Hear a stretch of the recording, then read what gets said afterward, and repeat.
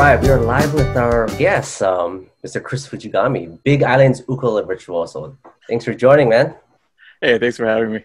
Yeah, it's been a crazy year. I mean, the last time I saw you, I believe it was China, Music China.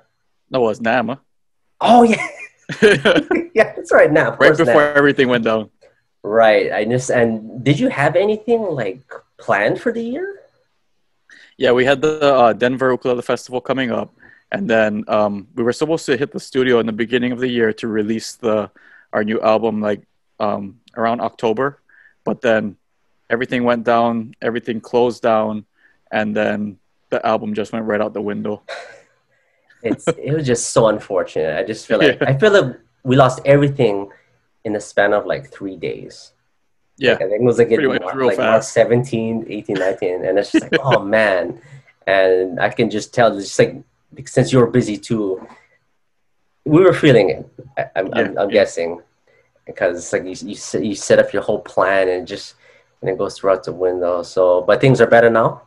Yeah, I mean, things are in recovery mode now, but then, I mean, you still feel it a little bit, but it's at that point where you're starting to feel a little bit more on the normal side, Yeah. and I don't know, you're just recovering right now. Do you have island fever? Pretty much. I think that's the worst part. I was like when I come back from the road, right? I'm just like, okay, it feels like home. I feel great. But then like after like 2 or 3 months, I'm like, oh, I like go somewhere. Yeah, I know what you're talking about.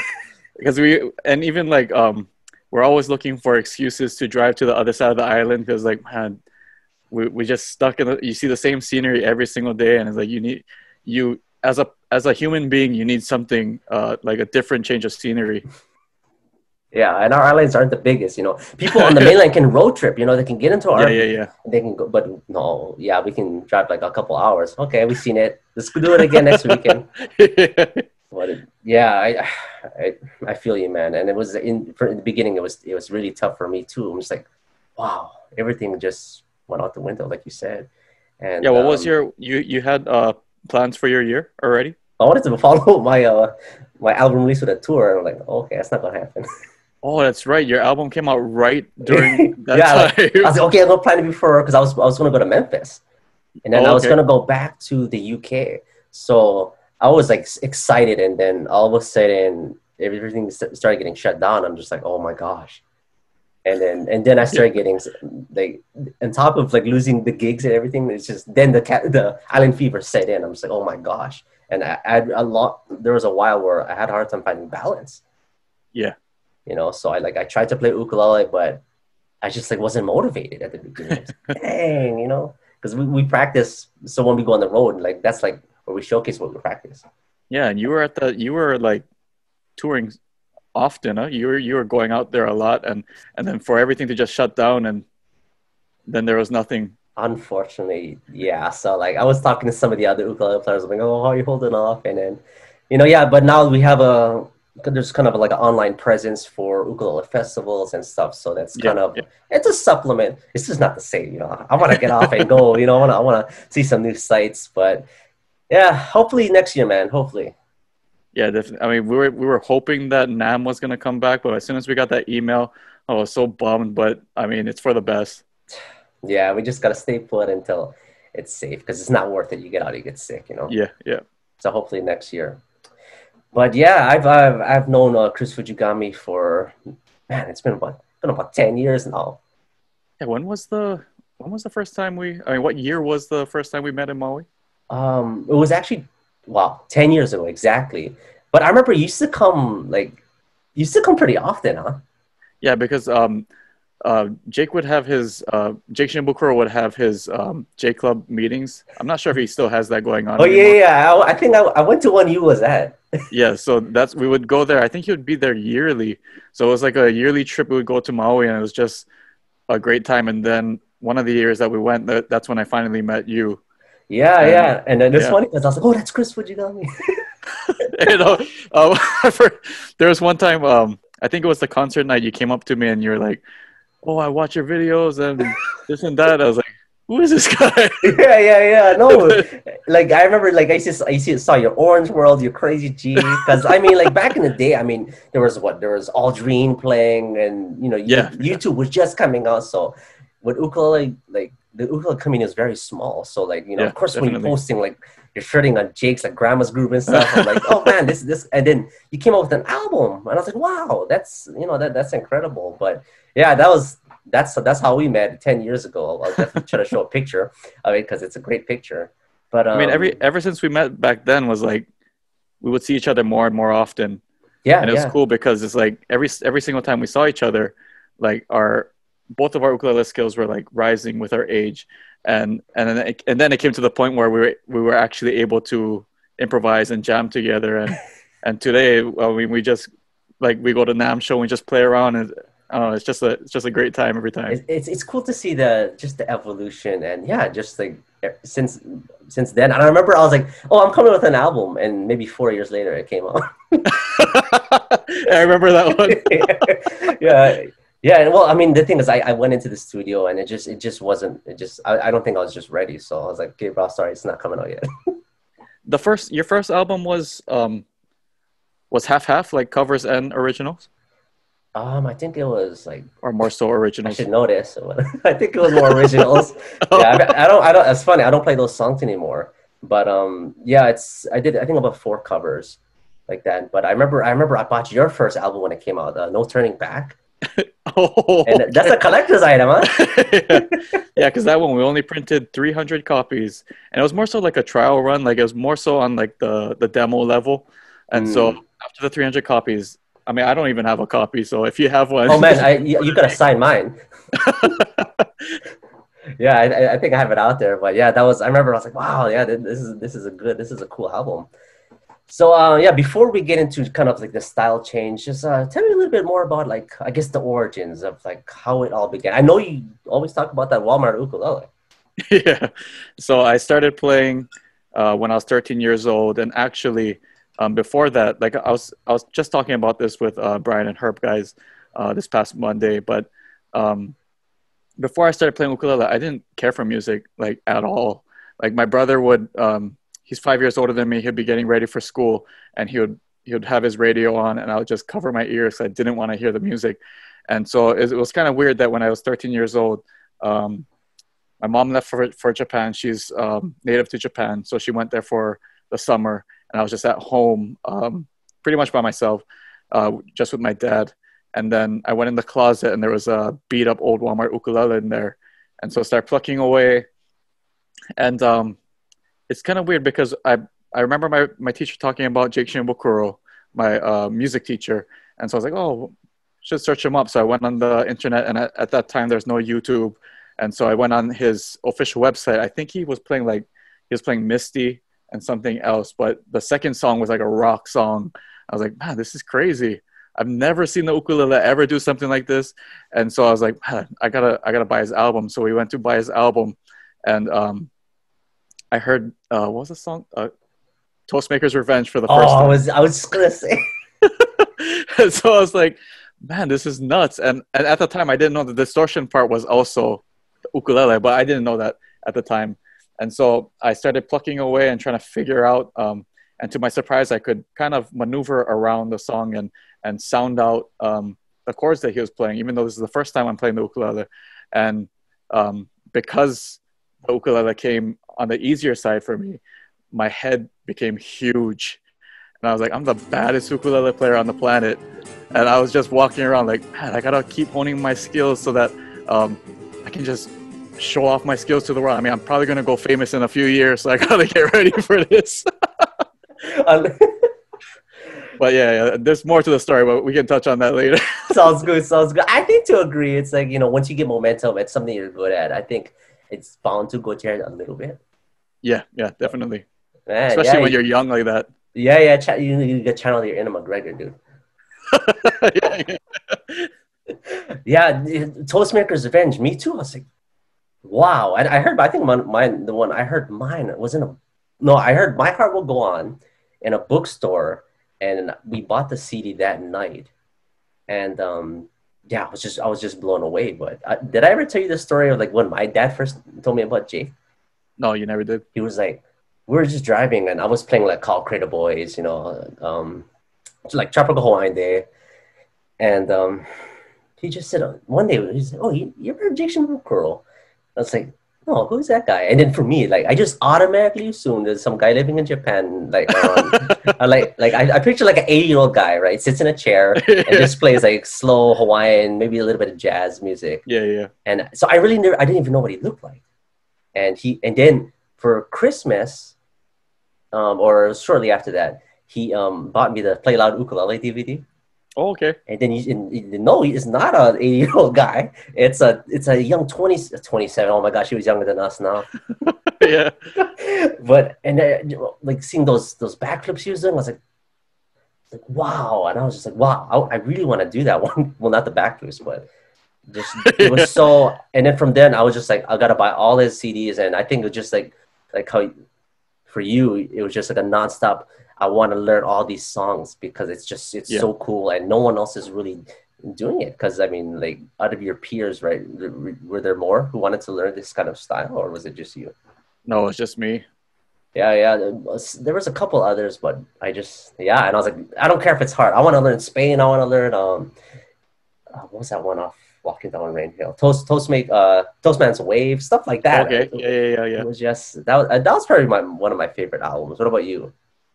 My favorite one is, the favorite two was Walking Down Rain Hill and then Dragon, because the Dragon one was like full on live. Yeah, that had the orchestra and everything, and... right? Oh, Third Stream. Yeah, I remember you used to play that one too. Oh man! But I was thinking the other day, because you said the Play Loud Ukulele DVD, yeah, and you think about like the time that was released was probably around 2003 or somewhere around there. And fast forward 17 years, if you put Jake at 27 up against the ukulele players that have already touched on everything that he's doing back then, Jake is still the dominant force. Like, his skills from 17 years ago is still pretty untouchable. Yeah, no, I think Jake will always be the GOAT, I think, because he's always... And that's something that's always impressed me with him, and I strive to do it. It's just he's always evolving, You don't know what he's gonna do, and it's just like I'm just like, dude, like how? Like whenever I see him, it's like, man, like the last record was good, and then the next one is even better, and it's just it's really cool, and he sounds completely different as he did 17 years ago. Yeah, every single album he reinvents himself. Yeah, and it's just so cool to see, and of course he's the nicest guy ever. And did he how was I'm guessing it was kind of similar where you start to remember who you were too?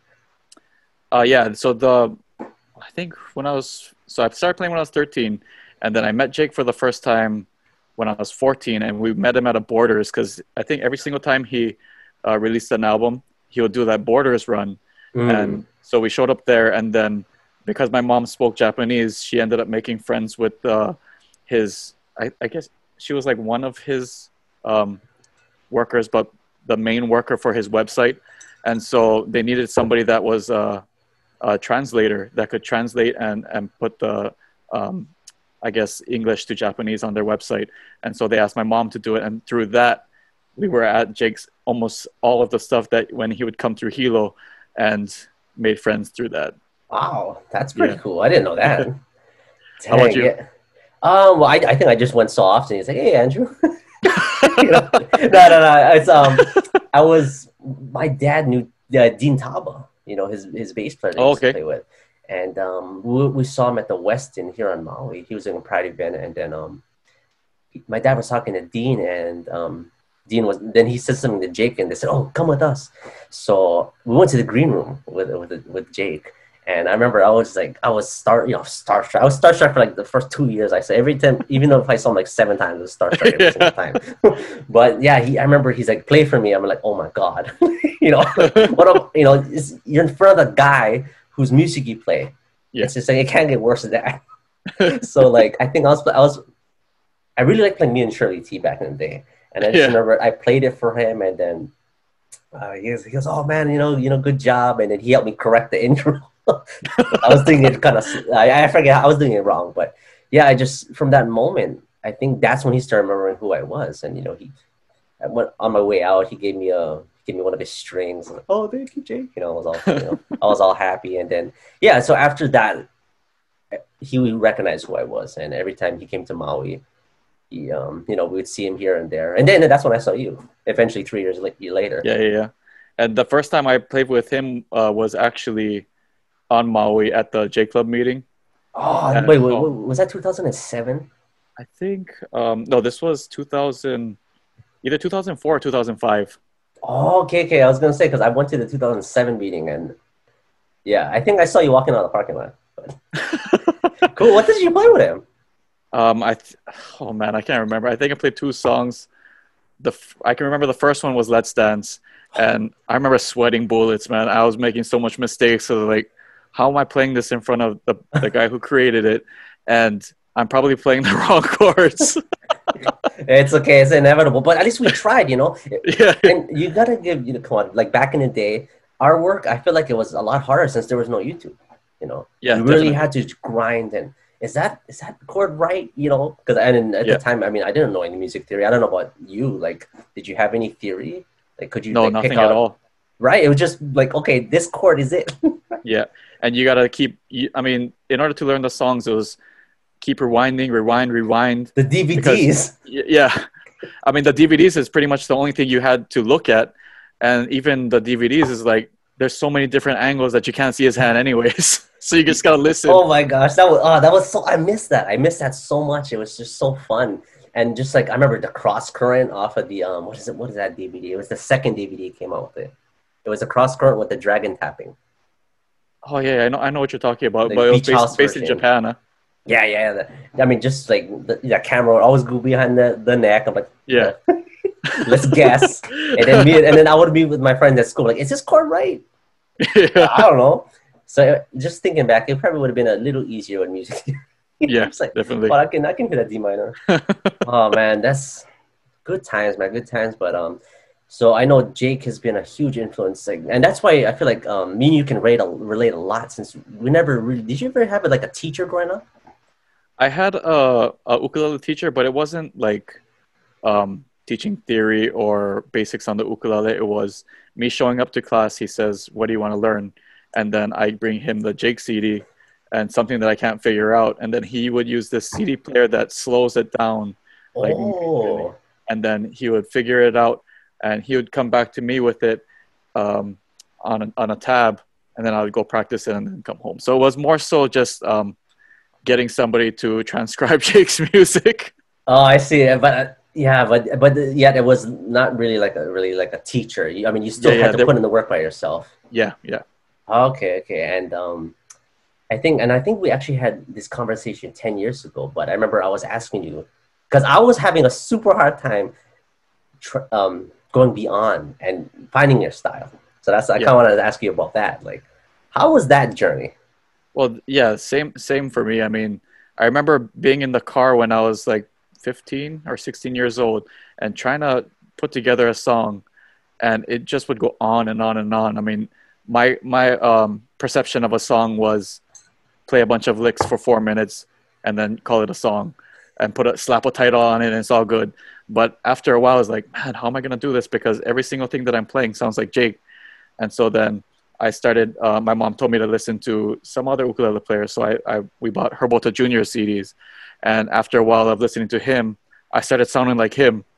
And it wasn't like I was fusing the two styles together. It was I either could sound like Jake or I could sound like Herbota Jr. Oh, I see what you mean. Yeah, that hurdle is so hard. Like, I mean, I think there's maybe thousands of people that can play One More Guitar Gently Weeps, but it's like when you jump the hurdle, and that's the hardest part. I mean, for me, Yeah. like, dude, I think I quit my senior year of high school because I kept every time I pick up da da da da Gently Weeps, Yeah. Dragon. It was the same cycle, and I'm just like, wow. And You felt that plateau. I felt the plateau, and I couldn't get, Yeah. and I didn't know theory too. So yeah, and so it just like it got to the point where I'm just like, I don't even want to play anymore. So I just remember putting it in the closet, and I literally quit for an entire year because I was so frustrated. Whoa. Yeah, but I think that time away helped because when I picked up my ukulele, I was no longer doing those habits. I would say habits. Yeah. and kind of doing, like, I don't know what I was doing, but it was just that hurdle was very hard to cross. But I think, was it easier once you started, maybe you came up with what was your first song anyway? That I wrote? Yeah. I don't even remember the title. I mean, it's on that demo album that we put out. But I might know the answer. I have to see. Something Into the Blue or something like that. I forget. Oh, is it that one? Yeah, C major 7, right? Yeah. Oh yeah, I used to love that track. But going back to it is like it was hard to break away. But the only way I could break away was when I stopped listening to ukulele music, and I went more so towards like everybody knows this, I'm a huge Tupac fan, and yeah, yeah, I remember just started that, listening to all these different, like Carlos Santana, and that's when you can really start gaining from the different styles. You're not just mimicking an ukulele anymore. You're listening to different music, and then also you start to learn how to compose, because now it's not just a bunch of licks. It's verse, chorus, bridge. You have all these different parts that you really didn't notice when you were just listening to instrumental music. Yeah, it's completely different. But it's funny just trying to come up with a song without knowing, or just like you said, like licks. But I think exploring different kinds of music does help, because if you were to write, let's say, if you only listen to Jake or Herb, and you tried to write a song, it'd probably sound like a Jake song or a Herb song. Yeah, definitely. Cool. Well, that's that's just awesome. You were able to get up, that hurdle, because that was probably the one of the toughest times of our ukulele journey. But I have to say, what was the hardest thing you've arranged? The hardest song to this day? Oh man, I don't know. I think it was like, this was back in 2010, something like that. We got called to do the Reno Ukulele Festival, and so I wanted to find a song that I could just showcase solo and just like a mind-boggling fast song. And so I listened to Tommy Emmanuel's Classical Gas. I think that was like the hardest thing for me, because I wasn't really like, I didn't fully find my style yet, but then I was trying to arrange something that was not a copy of Jake. And so I think that was the hardest time for me. Nowadays it's like, you have the knowledge to back up what you're doing. So you listen to something, you're able to arrange it at a faster pace. But back then it was like, you're slugging it till the end. That's good work, man. That's not an easy song to play. Yeah. But it definitely gets a little easier once there's more experience. And how about you though? The hardest arrangement. It's either had, up until recently, it was Dream On. Okay. Because F minor, the voicings are just not friendly. The melody just got those long stretches. But as of now, I have to say, Your Body's a Wonderland by John Mayer. Oh, that's the one you recently posted. Yeah. It took me 2 months, and that's like, and what I did, I took out the lyrics. There's just this, what is it, F, C, B flat, just going throughout the entire song, and having to, because I was like, at the beginning I was like, let me just loop it. Then I was like, nah, I gotta do something else. I want to do it like, in case my looper goes down or anything. So man, just like getting the rhythm and everything, that was definitely the most difficult piece. And I think this is something that we don't talk about too much, but playing something like on your own is one thing, but once you're in front of a crowd, it's like you got to develop how to do that too. Yeah. Because even though I can play it now, I don't know how it's going to go if I'm like in a concert, right? Because you take the nerves, like you said, especially if you haven't had experience practicing in front of a live audience. Yeah, it's definitely true, because you like, especially when you're bringing out a new song, and you go in front of an audience and you're playing it for the first time. It rarely ever goes as planned, and it's like you got to practice it like at smaller venues so that when you get to the big venue, it's solid. Yeah, by far. And it's a lot of pressure. I mean, I think I did one at NAMM, and everybody's there. Everybody's at NAMM. Yeah. You got Uncle Benny sitting in the front. I'm like, oh my gosh, And it's just like, you got Herb, Brian, Calais is there, you're there. Everyone's there. It's like, oh, is it a good time to bust this out. You don't want to like, mess up in front of all the elite guys. Yeah, so it's definitely yeah. Just playing in front of just people in general is just different from playing like in your room. Yeah. Speaking of that, like playing in front of people is one thing, and like how you're saying where you go to NAM and you play in front of all the ukulele artists, that's a whole different ball game too. Because it's like, man, are they critiquing my chords? Or I remember the first time we went to NAM and I played in front of everybody. Like this is the first time ever I got together with the Kamaka people, and so it's like Jake's there and you're there and everybody's there. Is like, man, I better play this clean so that they feel like I'm worthy to be there. Oh man, I know what that feels like. I felt the same. I think was it the 100th anniversary year, right? Yeah. That's the one. Yeah. Yeah, me too. And then I just remember I was nervous for the concert itself. Like, okay, because I was looking at the set list and I didn't know that they go backwards. Yeah. So I was like, oh, I'm going last. I was like, that's fun, right?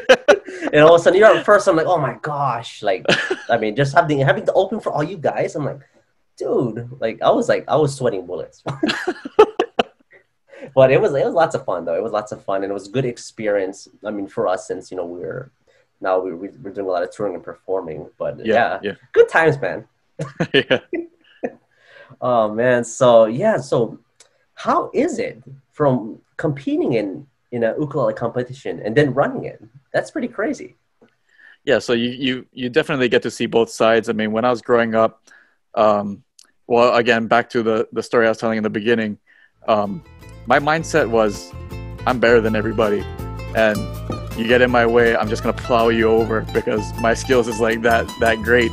And so for about a year, I was like, man, nobody stands a chance against me. So I gotta enter a contest. I gotta start smashing some people. And so I went into my first contest, and I remember looking back at everybody, and I was nervous. I was super nervous because this is like the first time you're in front of a ton of people. Yeah, but it's very different, right? Yeah, definitely. And so I went back there, but as soon as I went back there and I heard everybody playing, I was like, man, what was I nervous for? I'm going to smash all you guys today. So I went up there and ended up losing that contest. Oh, man. And so I was like, man. So at that point, I was like, this is a fluke because I was clearly better than everybody in my mind. And so so about a year later, my grandpa told me to enter another ukulele contest, which was on the Kona side. And same mentality. And my head was even bigger at that point because I had picked up another year of progress. And so right. I went back there and I was like, man, this is just like the last time. But this time I'm way stronger than the last time. And so all the nerves went away again. I ripped Stars and Stripes Forever. And, yeah. And then I ended up tying for last place. And so I was like, man, I ended up tying for last place with a 6-year-old girl who was singing and dancing hula and playing ukulele at the same time. And so I was like, contest time for me. Was it the criteria? Because the one here, you have to sing to place. Oh, no, she was the only one singing. So it was purely instrumental. But yeah, I don't know what it was, but it definitely was needed because I needed that constant humble pie. I mean, it didn't end there. It was just over and over. I mean, even after that, there were so many things that happened. I mean, but I know that I needed it to just rub my face in the mud and like, hey, wake up. Right. And it helps you. Thought you was. Oh yeah, I like that. You get the Khabib mindset. I'm going to smash everybody. And the Hamzat. Hamzat, yeah. Oh my gosh. Okay, side note. I'm so excited to watch him fight. Yeah. He's fighting December 19th. Yeah, Liana. What you think? I don't know. Leon is a pretty solid fighter. I mean, his reputation is not good as of late, but I don't know. I think Hamzat's going to smash him. Yeah, I think so. I hope so. I love watching that guy. He's so entertaining, and so I guess you had the inner Hamzat back in the day.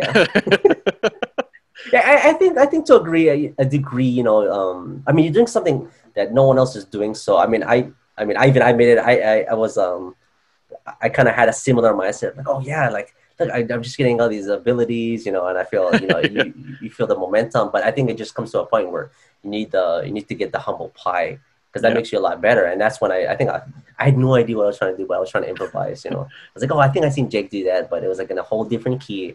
And my friend's like, dude, you gotta learn your skills. So I'm like, okay. So I ate my pie and it digested like 4 years later. Yeah, but yeah, it's definitely what's needed. But yeah, but you did win one contest, right? Ukulele contest wise, I think that was it. But then entered another contest, which was a music contest. So it was against Oh, like classical pianists and just a whole different ball game. But because of that, I guess the ukulele, I was the only ukulele player, so it stood out a little bit more. hmm. And that at that point, I was already getting humble pie left and right. I mean, I thought it was going to stop, but it never stopped, and it never stopped Oh, for a long time. And so at that point was like I was more on the humble side, I guess, and was able to relate to people more and hmm. to like they give you a chance to talk in the beginning of the contest, and it's Yeah. like you're able, because you took so many L's, now you're able to relate more to people, and now you don't think that you're on a godlike level. Now you are more, you're more relatable. Right, right. I think just the order of how that happened might have been a good thing, you know. Yeah, Like you definitely. you took the win after, you know. Okay, I had my pie. Can I win now? You know, and I understand it. But I think there's a line, right? I think there's nothing wrong with being completely confident in your abilities. But Yeah. then once it starts like, oh, y'all gonna smash everyone. I mean, except for Hamza, he can say that. But yeah, it's just I think it's important that that line doesn't cross Yeah. because there's a big difference between confidence and arrogance. Yeah, And definitely. yeah, so like I mean, even today, I try to stay completely confident and not arrogant, you know. And I think that's super important. Always be humble, you know, be respectful and all that. So thanks for the story, man. That's a I never even knew that one. But even after that, like after I won the first place up there, then I had a relapse, and I was like, I'm the king again. And then I was like, so I went back to my regular daily life, and um, then I ended up failing my ukulele class because I felt like I could teach the class, and so I stopped like attending it on a regular basis, and I didn't show up for my test, ended up failing my ukulele class, and I ended up failing band class because I couldn't read music, and so Oh, I dropped all these things, and I was like, I'm just gonna go weight training. Way easier to do weight training than to music.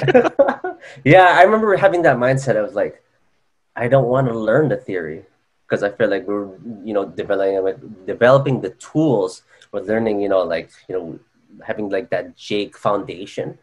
Yeah. Because it's like when you go to class, it's like, okay, whole half, you know, it's just like I don't want to do that, you know. It's just like I want to shred. So Yeah, I yeah, know what you mean because I failed a couple classes too because I maybe it has to do with the arrogance or whatever. But I was like, yeah, I don't want to go to that, you know. I just play. So yeah. I do understand a little bit. That's cool. And yeah, so like so after having all that contest experience, how is it like? Oh, here, come to enter my contest, you know, and 8 years. Congrats, man. Oh, thanks. But yeah, like the first year was crazy because I was the MC, I was a sound man, I was a Oh, judge, I was a picture taker, and so it was like nuts. And then wow. I was the person who performs at the end, and announce all the winners and stuff. So it has really evolved since then. Um, and this year it's awesome too because we open it up to the world, and so now you like you watch the videos too, and you see all Yeah. these different styles coming from different parts of the world. And like there's this girl that her name, well, yeah, this is coming out I know later, what you're so I talking mean we'll about. talk about it. But her Yeah. name is Anastasia, and man, it's like she's playing harmonics like nuts, and she's playing harmonics while keeping a beat on the ukulele while strumming and Yeah. picking. I was like, man, that you would never have thought that there's still hidden gems for the ukulele around the world. I mean, you're so used to seeing the regular ukulele artists that you see all the time, and you don't realize that there's so much more hidden talents around the world. Yeah. No, I was very impressed by the contestants. I mean, I literally wrote Fang has entered the chat when I saw Yeah, I because I saw was like, that one. whoa, like, you know. And then yeah, just I mean, even the other contestants too. It's just like the stack division, you know. Yeah. And yeah, it was just so yeah. Thanks for letting me be a judge. I had a good time. It's the first time I've been on that side. I've always been a contestant growing up, so it was really cool just to sit in the judge's seat. And yeah, just that it was really cool. It was awesome. I mean, it was cool to see your score sheet, everybody's score sheet. I mean, everybody was pretty much saying the similar things because, man, the talent was pretty unreal this year. Yeah, yeah, it was crazy. So yeah, are you gonna have one next year or? Yeah, so hopefully we can go back to the live thing. But now Yeah, that we've had a little taste of the World Ukulele Contest, it's yeah. like we want to try alternate so that Oh, we can good. also give the ukulele players around the world a chance to showcase their skills on a higher level.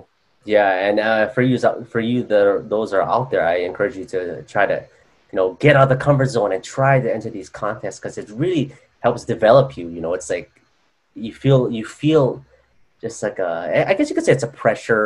But it's Yeah, also it's so satisfying. And I just remember my first contest. It was just like, oh my gosh, this is the first time I'm playing in front of people. But again, that was a live one, and there's nothing, you cannot lose anything from entering. You're just yeah. gonna grow as a player. So I encourage anyone, if you have the opportunity next year, enter Chris's ninth annual ukulele competition. Yeah, how many contests did you enter?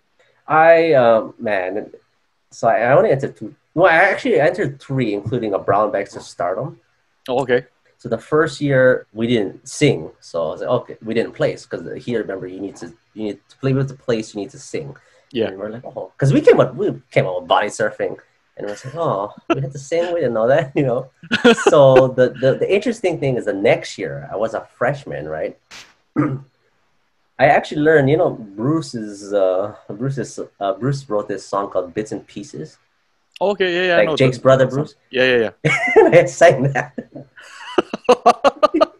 I still got video somewhere, but yeah, like I think I only sang one verse because I was like, oh, I want to at least try to place, and then, and then I played. I think I went from and then apparently I heard like, oh, they like to hear a little bit of Hawaiian, so I threw a guava jam in there, and then I ended with I think I played Let's Dance actually, yeah. and then yeah, so I was like, oh, hopefully I do a good job, and then I was in my bracket. It was like the lightweight division. It was stacked. I had Kalai Camarillo in there, and he was Oh, this wow. behind the head deck.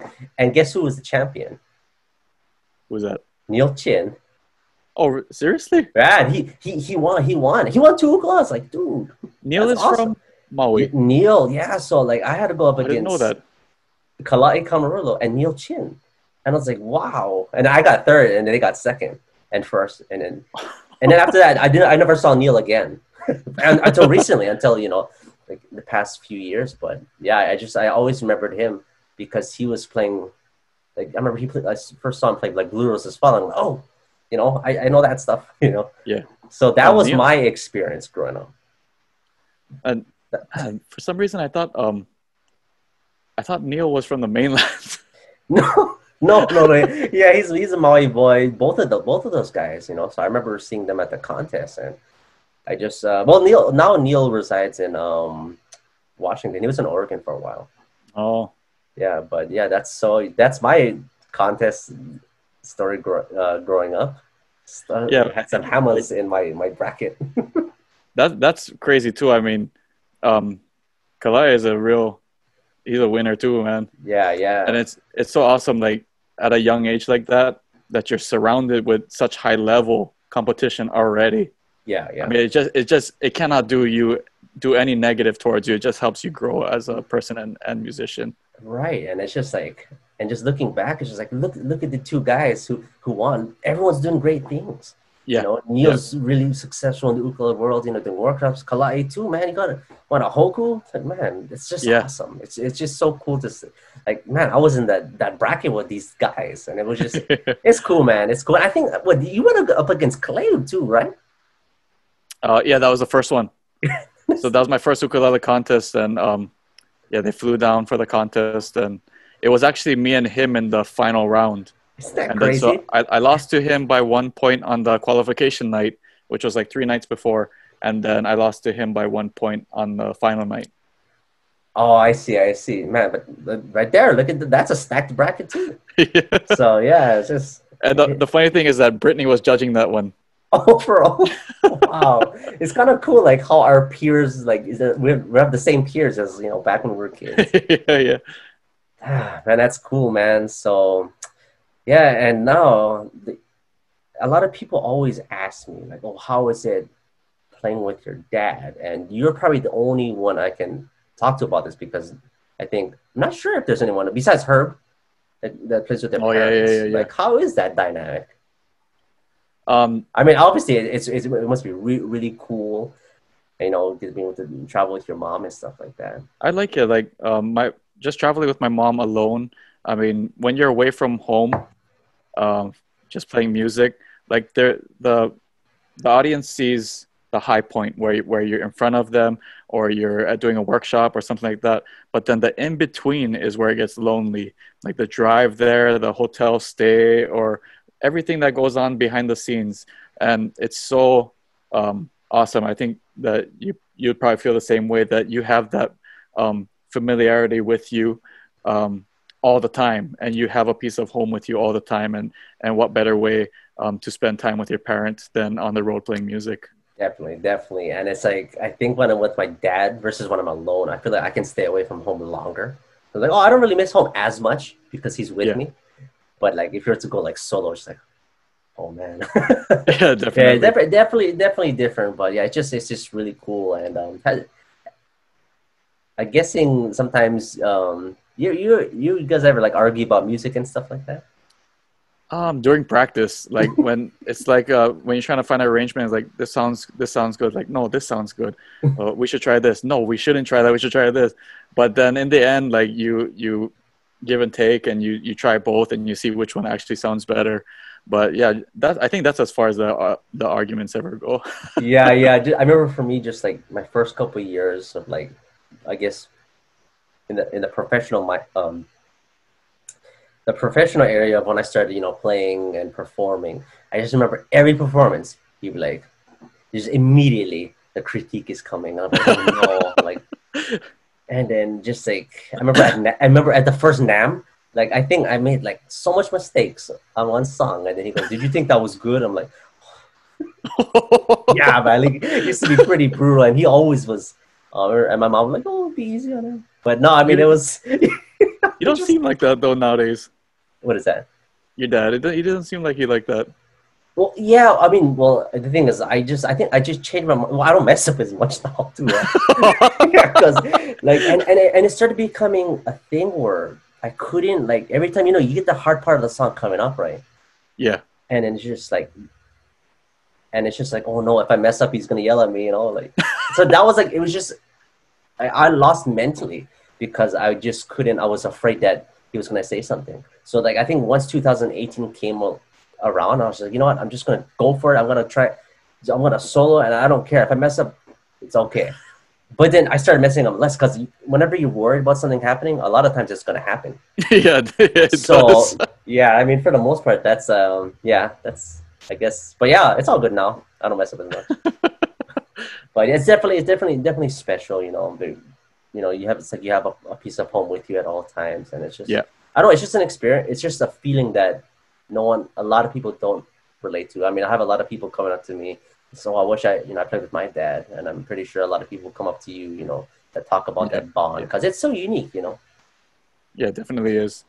And so it's just, yeah, I can't wait to go on the road.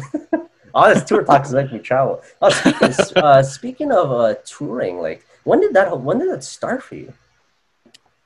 Um, well, we would go to like ukulele festivals here and there, so that's not necessarily touring. But the first actual tour that we went on, I believe was, I think it would have to be Korea back in Oh, 2014 or something like that.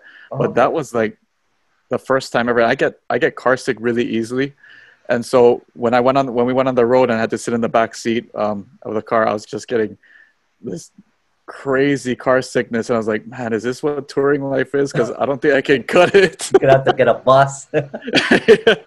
I'm gonna have to walk everywhere or something.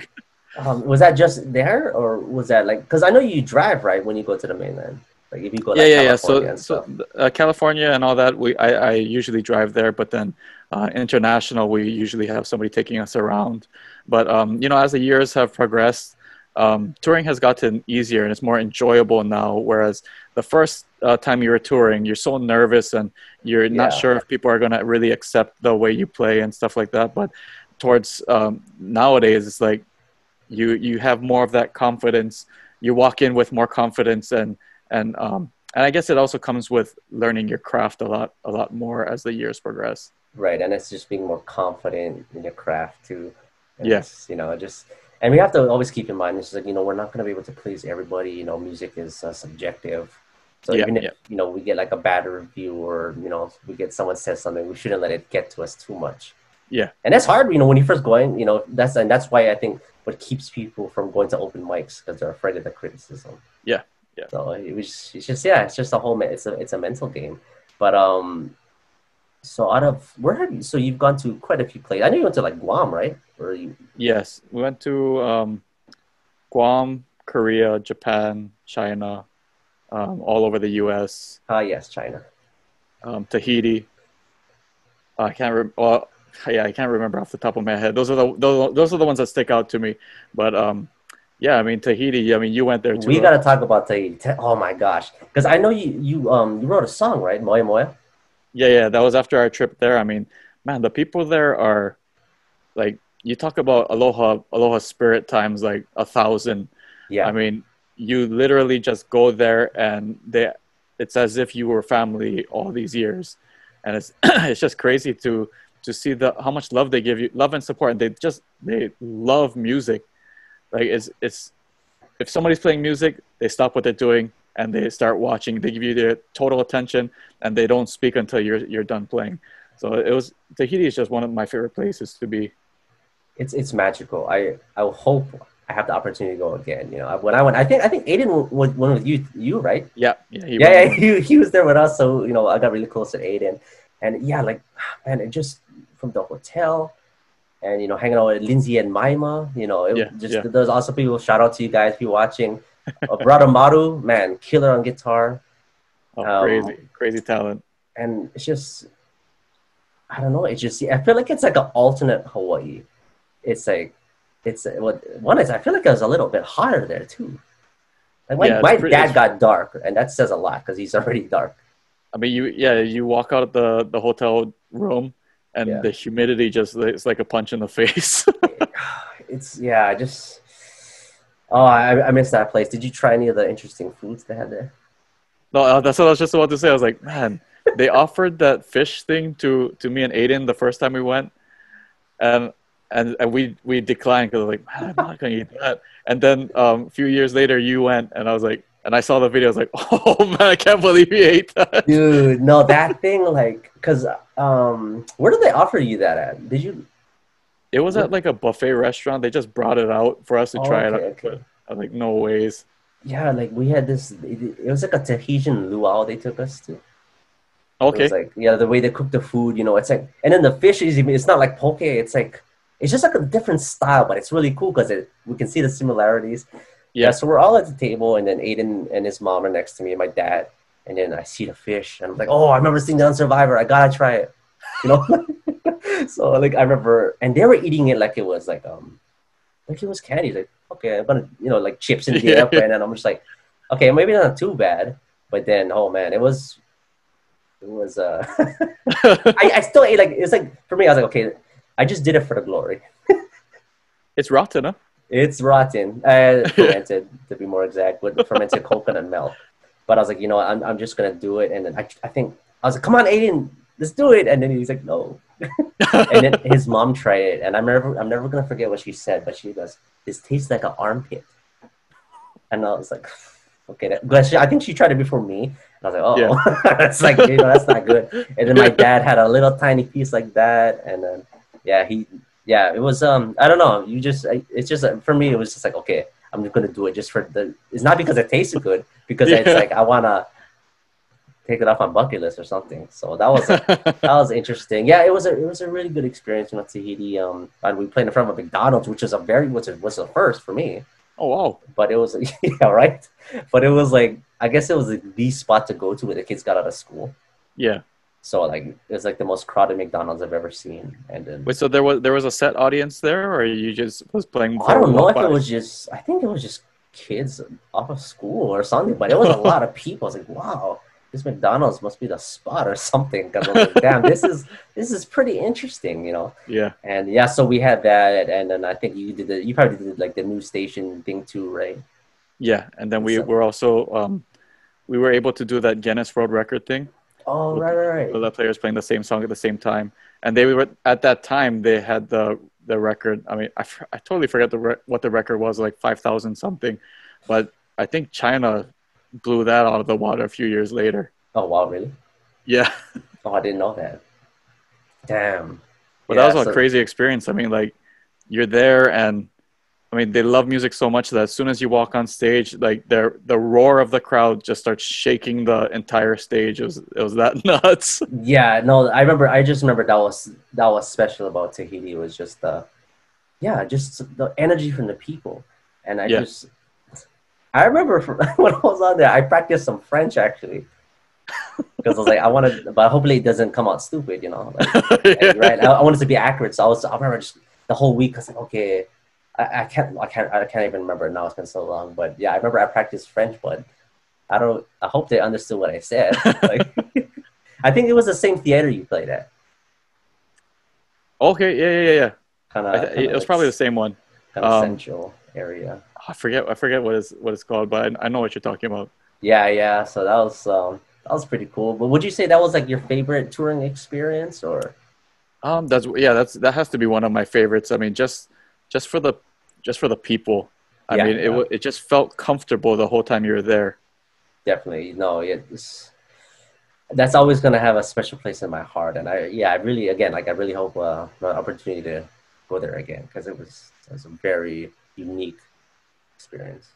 Yeah, I hope that the next time the two of us can go there the same. Dude, that'd be crazy. We're doing Fafaru, man. Oh man, yeah, that would be like that'd be like the coolest thing. Yeah, man, like yeah, hopefully we can run into each other more on the road. Yeah. So tell Yeah. me a little bit about something that is very unique is your ukulele. What was that? Your ukulele. It's kind of cool because everyone has like their axe. Everyone's is a little bit different. So, like Yeah. what? So for that one was I wanted to do something different because at that time, um, well, I was doing the same thing too, but everybody was doing the initials thing on their fretboard. Right. And so I wanted to kind of step away from that, but I was kind of scared to do it because I was like, okay, so if I put this massive Japanese kanji on top of my board, am I gonna be able to play? And if Right. if the light hits it at the right time, am I gonna be able to know where I'm at? No, yeah, like having like a super like having a crazy design on the fretboard is kind of like I don't know, like I think I would get a little bit confused. I mean, yours is Yeah. not too bad, but I've seen other ukuleles where like it's the entire Yeah. fretboard. I'm just like I don't know if I could navigate because that's like we need to navigate too.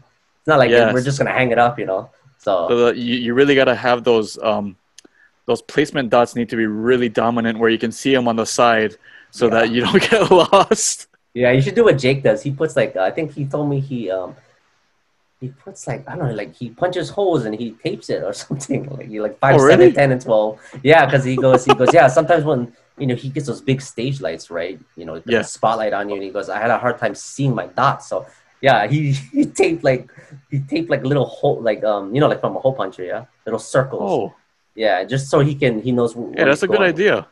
Yeah, Yeah, because sometimes even like either the stage lights are too bright or you're in a venue where it's super dark yeah. and pretty much playing by feel. Oh, that's a great idea though. Yeah. I mean, to a degree, we can play with feel, but at the same time, especially if you're going from like a, I don't know, like a F to like a high D minor 7, but Yeah. that's distance. It's not like you're just sliding down a fret. So you need to have some kind of reference. So like, Yeah. yeah, for me, it's just like I always have 5, 7, 10, and 12 dots. 15, I don't know. Yeah, maybe once, but the third dot always confuses me because I always Yeah. associate the one at the very left is my 5. Oh, yeah. So okay, so that's cool. I thought that the kanji was very different, because like you say, everyone was starting to doing initials. Because come on, Yeah. after Jake's one, it's like I want my initials on this too. Yeah. That's definitely what it was too. Yeah, and I mean, your first one, right, has your initials on it. Yeah, that was like I mean, I got that when I was 15, so it was around that era where everything needed to be exactly like what Jake was doing. I remember that. I remember that, man. Oh, but yeah, the new color definitely you. Yeah, and I mean, this one is, I think it's like 6 years old already. I mean, I can't believe it's been 6 years already, but Yeah. now we gotta, I mean, I was talking to you about it like at Oh NAM, yeah. start planning out something. I mean, I might not go with what I was talking about because I was like, maybe too blingy, but then I don't know, we gotta draw up something. Dude, it's perfect for the king. Dude, like how much would that cost? Like you said gold, right? Yeah, so if you were to put actual gold on there, man, that thing is probably over $15,000 just Oh for my the gold. man. So that's like are you talking about like gold inlay or gold in like purfling? So the my idea was to have the kanji in gold, and then to put it was like either real diamonds around the sound hole, or fool everybody and get cubic zirconia and put it around the sound hole. Oh So man, that's it's a little cheaper route, but right, I right, mean, right. People wouldn't know. cubic zirconia. I mean, yeah, you cannot tell the difference unless you bite into that thing. But so that was the plan. I mean, to have gold on the fretboard, and then around the sound hole and around the outer rim of the ukulele, just all diamonds. But after thinking about it, I was like, man, that looks kind of cheesy, The and gold? so we Nah. gotta. What would Conor McGregor do? He would get the gold. Especially, I mean, if you were to put actual gold on top there, and then you gotta strap that ukulele onto your body, you're gonna walk away with a sore back every performance. Oh, I guess it would be like Yeah, heavier, it'd be right? kind of heavy. Oh, I see, I see.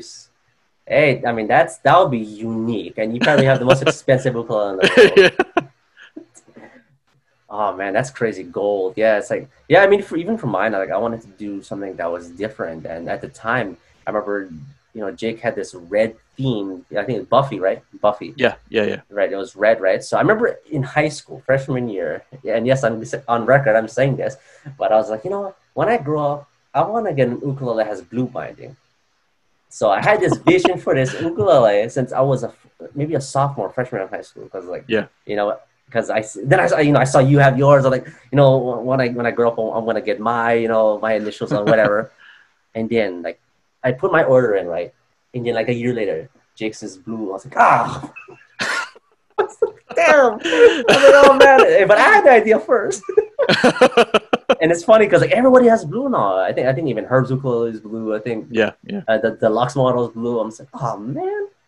It's the perfect color, though. I mean, it really No, it really blends well. looks nice with the cola. Yeah. But now it's like I kind of want red. So yeah, ukuleles are always something that's always fun to have, and I always think like, oh, I don't need another one, but we do. It helps bring out ideas. I don't know if you've ever gone between your two kamakas and just like had different ideas on both, just because the feel and just the sound. Yeah. Definitely. I mean, the bodies are pretty same, but just the different sounds that you get from them really brings different totally different ideas. And like you said, some like my old one, the sound was a little more tight, so you try to play more full or more open. This one's a little more open, so now you try to hold back a little bit, and you're able to come up with different things. Right. Interesting. Are we ever going to see you with a spruce ukulele? Actually, well, I don't know, because they sound amazing, but then I seen when Jake was with Pure Heart, he had the spruce top, and that thing was damaged of the damaged. I mean, he strummed that thing so hard that the board was like non-existent on the sides already. Oh man, I gotta find that video. I didn't see it. I know that. Yeah, when I talked to him, he said he likes. I mean, I think even you, because you prefer koa too, right? Yeah. Yeah, even he was telling me, he goes, I think for me an ukulele, like he likes that ukulele sound of koa, so he says that he'll mainly prefer koa. So is that like your take on it, or?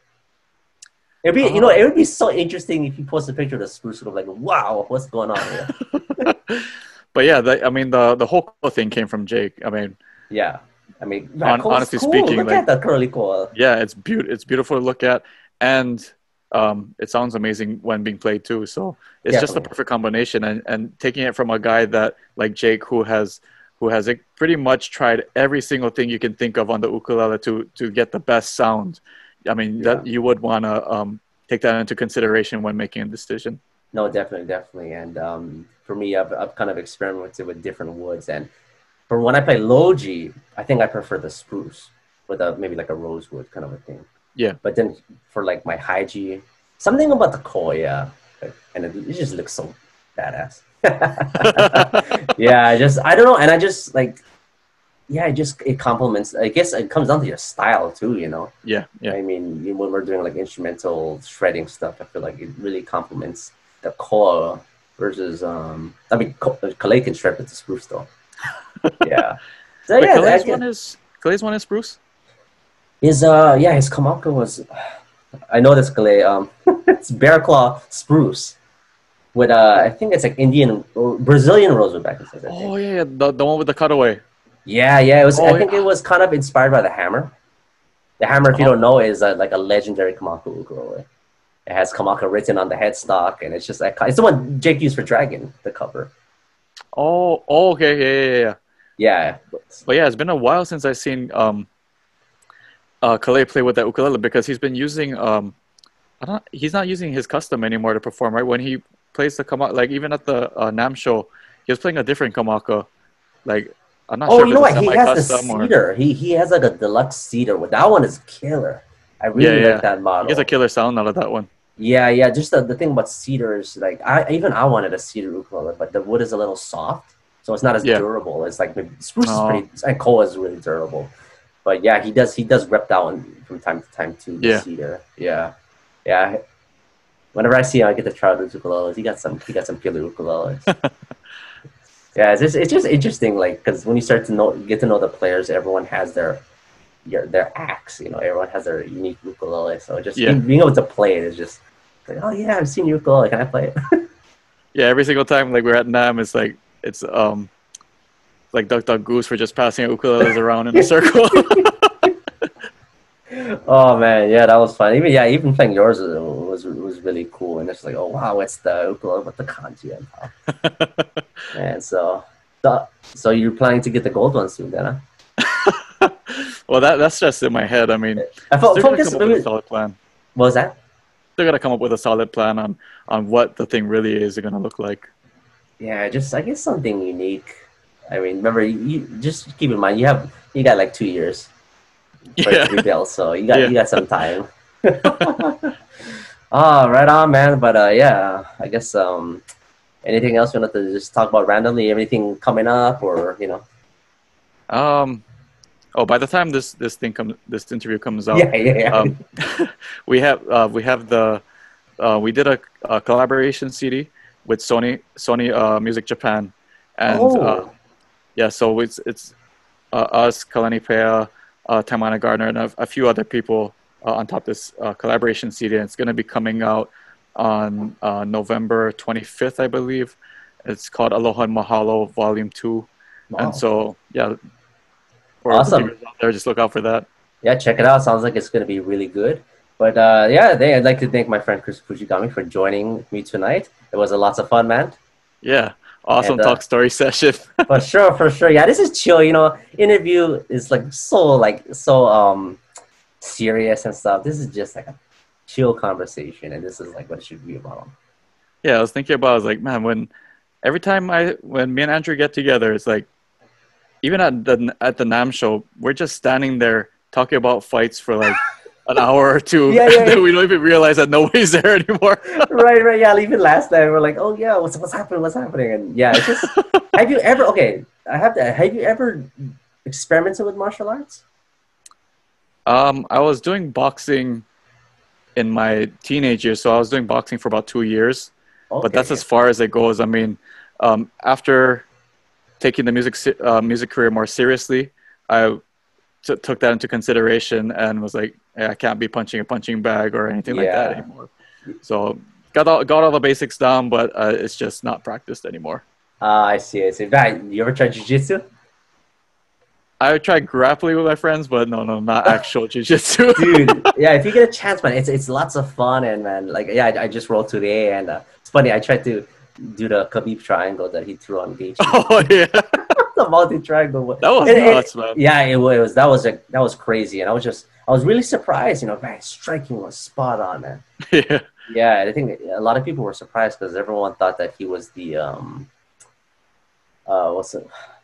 They thought he was the answer for Khabib. Yeah, I mean, you see him against you see Gaethje against Tony Ferguson, and their stand-up was like not even close. Yeah. And then you have Khabib, which his stand-up's not that great, but his pressure is unreal that Gaethje couldn't do any stand-up at all. Yeah, and it's like, and with him, it's just like, if you think about it, you know, you got, you know, McGregor, Poirier, and Gaethje, when they fight, right? They just have to worry about stand-up. Yeah, yeah. But with Khabib, like, you're worrying about that takedown too. Yeah. So I think that's how he got Conor to the ground. Yeah, McGregor. I mean, McGregor is like one of the best in the game at stand-up, but because he's worried about that takedown all the time, you can't throw a single punch, and he ended up getting dropped. Right. And then if you look vice versa, Khabib don't have to worry about the takedown. Yeah, because he's gonna win anyways. Right, because so he only has to worry about the stand-out. Yeah, man, that was good stuff. I can't wait. I kind of hope he fights again. You know, that was a killer fight. Hopefully he comes back for the 30. I'm hoping that GSP does something. I mean, it'd be killer to see GSP and Khabib get in there together. Yeah, or finally, Ferguson, Khabib for the Oh yeah. Yeah, I don't think that's happening, man. I don't know. Yeah, it's hard to call. Cursed. Yeah, it's officially cursed. Yeah, man, fights. Yeah, that's just like, for me, it's like what I do. I play ukulele. Then as soon as I'm done playing, I'm like watching UFC. Same. yeah, just like, it's that balance. So yeah, I mean, I don't know, man. If you have it, like, so I think, yeah, because even for jiu-jitsu, I think it's a perfect balance for music. But my friend just recently, be careful. my friend recently went to the jiu-jitsu, and I think he did 2 weeks, and he was dying. I mean, he was posting on his Instagram. It was like, if you thought that you were working out before, you've never worked out before in your life. Jiu-jitsu is crazy. You know, it's a different gas tank. Because I know, because you still run, or? Yeah, I still run. I still try to run at least 3 to 4 miles a day. Oh, okay. So your gas tank is already going to be more than average. But I have to tell you, the jiu-jitsu gas tank is very different. It's like a new gas tank you got to worry about. Yeah. Because we train with a guy who does does CrossFit. But he was like, man, he goes, you know, that intensity of CrossFit, it's up there. But then once you get into the gi, once you're rolling and you feel that fight or flight mentality and that feeling, it just starts gassing you out. So I can't even imagine what Gaethje was feeling, you know. And we're just rolling with each other, you know. They're like the championship belts, so there is that. I think it's just that fight stamina, which is different. Yeah. So yeah, so like if you roll, I can guarantee you you're gonna be sore. But if you keep up with it, it'll be lots of fun. You ever get scared though that you might injure yourself or your arm or something in there? For a while I was. I mean, I roll pretty relaxed. I roll with a couple friends now, and we go super chill. We're not there to injure anybody, but yeah. Sometimes we do no gi because, you know, sometimes like for me, like I actually hurt my knuckle rolling with the gi. I grabbed the guy's gi like this, and he jumped over me, and my knuckle came out or something like that. But it's still sore, and that was like 5 years ago. Man. Yeah. So, but it's yeah. As long as you're rolling with people who are like just like not in super aggro mode. Yeah. There are different paces, you know, like sometimes we just flow to relax and learn positions. But then some people say, okay, I'm going for blood today. So, yeah, so it's but I'm not too worried. I mean, my dad is always worried, oh my gosh, wash your hands. So, like, yeah, he's always worried about that. But I'm like, you know, it's okay, you know, it's safer environment. But I mean, of course, there's always something that can happen. Yeah, because even when I played football in high school, and that one is like, I try to wear gloves, but I mean, the gloves isn't going to do anything. If somebody hits me the wrong way, my fingers are just going to be gone. Dude, yeah. And even, if you fall the wrong way, you land the wrong way. And I think you have more of a chance of getting hurt if you're doing like starting from stand up. That's why I was terrified of doing stand up. Like, because for tournaments, we'd have to start standing up, and then usually someone who gets the takedown, then you go into guard. So I was terrified. So I didn't know how to sprawl, and I remember I popped my ankle out one day.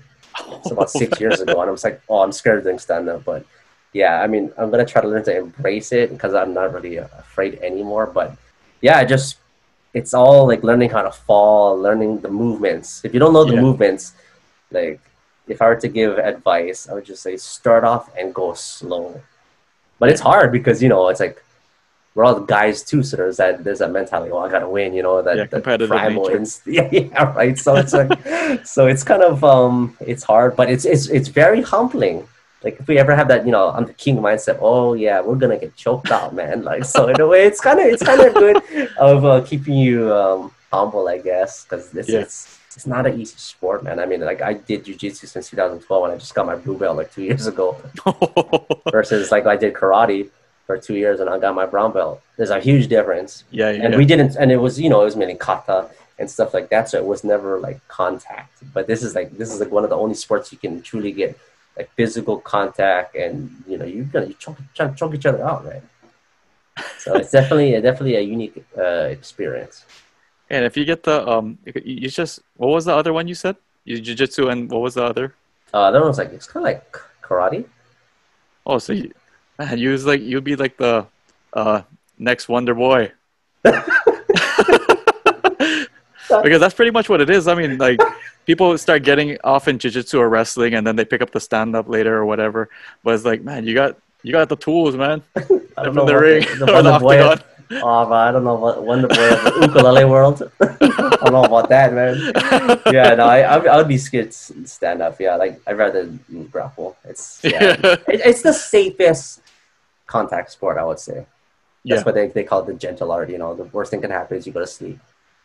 Let's say tap, snap, or nap. So right. So it's another thing. Like if you don't want to drop the ego, you could break your arm just because I don't want to tap today. But it's you need to tap, and it just it's humble pie on another level. I mean, you thought the ukulele thing was humble pie. This is humble pie. I get it served like once a week.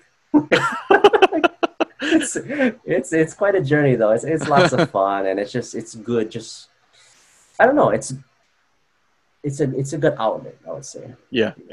Because especially with like everything going on now, it's like you get frustrated. Oh, I want to go on the road, but then when you go there, it's for me, it's become kind of like a therapy. So now I can't wait to throw on my gi and get to roll today. Yeah, definitely, because it's like something that takes your mind away from everything that's going on, and you just focused on that one thing at that one moment in time. No, definitely. So it's. Yeah, man. Hey, if you ever start, I got tips for you. maybe one day.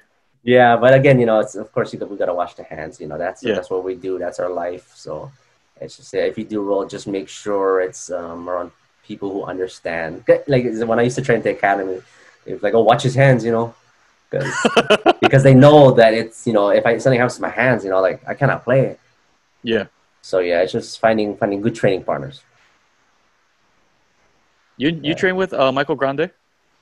Oh yeah, I rode with him actually once, and it's funny. Like the story of when I met him was like because we used to train in me and my friend were living on Oahu. This one I went to go see at Pakele. Oh, okay. Like a long time ago. Yeah, it was training on Oahu, and I was living there, and then I just remember. We're starting to learn the different belts. Like people would come in. It was a pretty huge class. And I remember there was just one brown belt, just like Grande. And I just remember looking, I was like, I know this guy. I'm like, what did I know him from? And then I rolled, like, oh my gosh, the guy from the Jake DVD. The Play Loud. yeah, I was like, oh, I know you. I love that DVD, So that's how I met Michael Grande. And then I rolled with him a couple times. Yeah, he's black belt, he's been doing it for a long time. And I think. Oh, serious? Wow. Yeah, and I think even Jake was telling me that. I think Jake attended a jiu-jitsu class or something one day. Because Jake was a wrestler before. I have to talk to him about that. yeah, Jake was a wrestler. That's just crazy. Like I'm trying to picture him like doing just major takedowns. yeah, Jake. Yeah. Oh man, that's crazy. See, like I guess that was a balance for him too. kind Yeah, of yeah. like physical activity. Yeah, physical is, I mean, it's good that you run and you're taking care of the physical part of life. Yeah. What is your goal setting process? Well, when I was 13 or 14, I made 3 goals for myself. So I try to make them like in a distance. So I was like, okay, before I'm 30, I want to get this done. So my goals when I was 13, I was like, okay, Jake is with Sony, Jake is with Kamaka.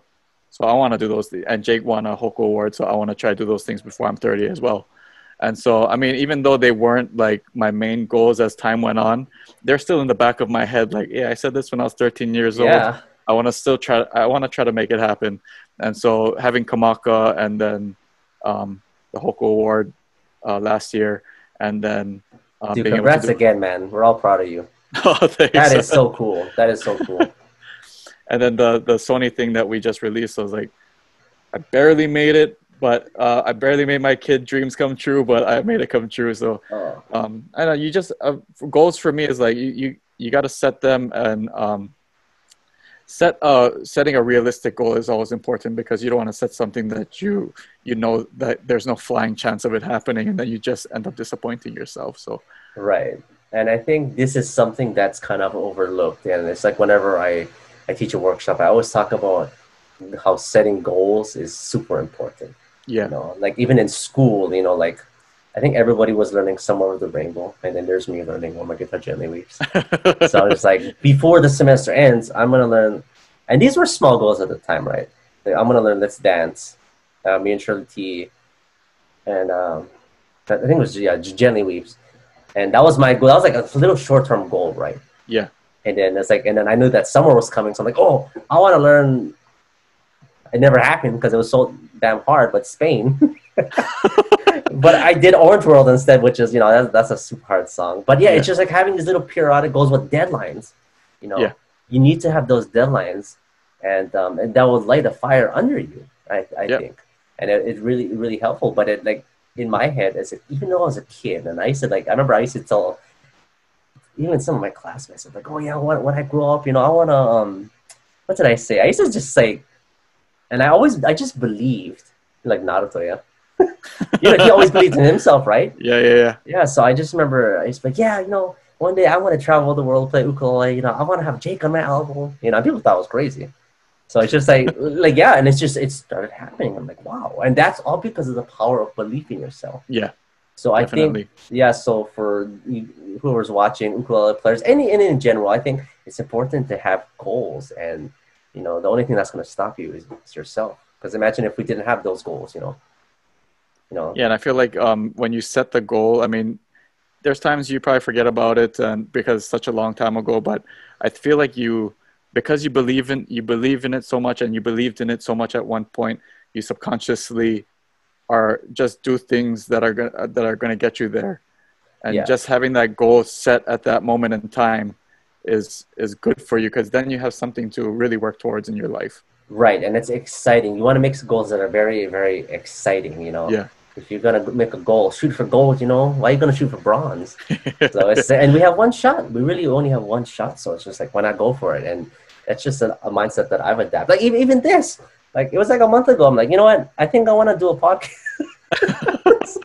so and then my mom's like, "Are you sure about that?" And like, well, what if it was? Idea, though. I just like, I was thinking, oh, something, you know, something to pass the time, something to, you know, to give our fans or whatever, friends, something just to watch and something to get into, you know, when we're in the times like this. And that's just my mindset. I'm just like, I'm gonna do it. You know, I don't know, like technically it could go bad or whatever, but that's the difference of like the mindset. Like, and like even my dad was like, you sure about that? You sure about that? But for me, there's really no what if. It's just like when kind of thing. Yeah. So I don't know if that's a good or a bad thing, but I just like that. So, but I had a really good time. Thanks for being my first guest. I don't know the order of what we're gonna post this, but Kris was the first guest. Hey, thanks for having me. And I knew this was gonna be fun because dude, I was thinking about, I was like, man, we connect on so much things that it's just gonna be. I mean, we're gonna get lost in time talking. For sure. Yeah, I definitely. But it was lots of fun. Again, like, you know, there's so much like our origins were very, very similar. The Jake influence and all that, and it was UFC. I mean, come on. Yeah.